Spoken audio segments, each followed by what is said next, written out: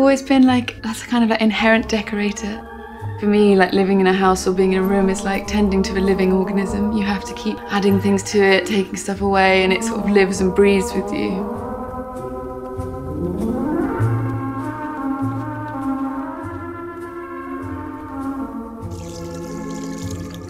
This is the Frida Kahlo section. I'm just completely fascinated by her, I always have been. I like her art, her style. So the bathroom's kind of the Frida room. There's stuff that gets put up almost like every week, but there's going to be no space soon, and then I'll have to leave. And this is a David Hockney painting that I really like. Well, it's just a print. I don't really actually have any, like, art.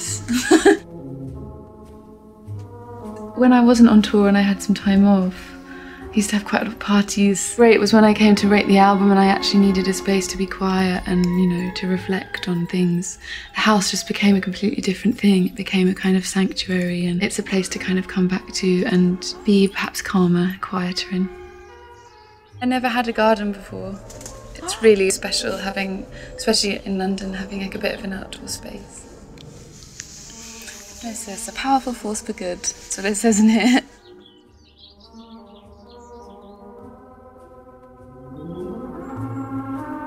Clothes are my passion and like slightly my downfall. It's really nice to have a dressing room. That kind of enjoyment of creating an outfit is like a way to be kind of creative.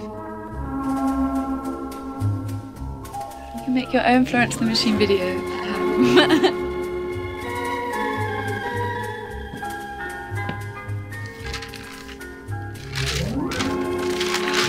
I just opened it on a page that literally just says, "Not this again." From a book of poetry I found. That's lyrics from the National, which I'm obsessed with. The album title. I like the past in objects. I'd say the past in my mind less. But yeah, houses always become like scrapbooks in the end for me. And I always say like I won't put up as much stuff. And then postcards start going up and like song lyrics and things people have said to me, and the whole house just becomes like a giant notebook in a way. That's probably why the house is here, because of those notebooks and of those, that's why I get to have a house.